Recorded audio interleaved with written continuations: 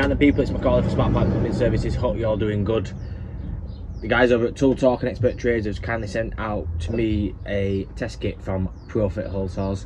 So they've sent me out a 20mm and a 25mm hole saw. Show you a bit closer. That's what they look like. They've actually got one tooth at the top. You got this little slot at the side, and this is where it fits onto the pilot bit. It's got this little button here to lock it into place. So that's all in place. So to put it together, all you do is press your button in, slide it in, you've got a little groove which it then just clicks into place with. Once that's clicked into place, you can put it in your drill and you should be off you go. I'll test it out for you now.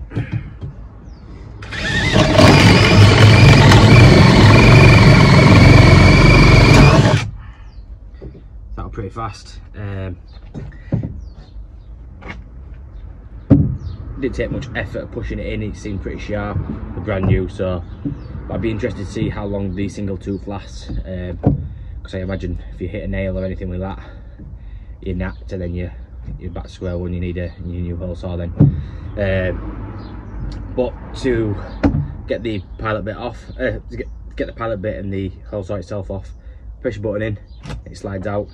It's a handy feature to have, and then it's a lot easier than compared to some other drills where you're struggling to get your bits out. Yeah, sawdust out, comes out straight away. You don't have to mess around getting screwdrivers and prizing them out. You can if needs be, you can go deeper down with it, which in my opinion I'd like something I'd change is another groove lower down. For example, if we're going through a thick bit of timber, we can pilot all the way, when we're drilling, it pilots through the other side. I can take my drill out and go from the other side, and my holes will line up then. So that's one thing I would change about it. But I really do like the locking mechanism. It's a lot easier than having to mess around with the harbours. So hope you enjoyed that, and look forward to seeing you again in the future.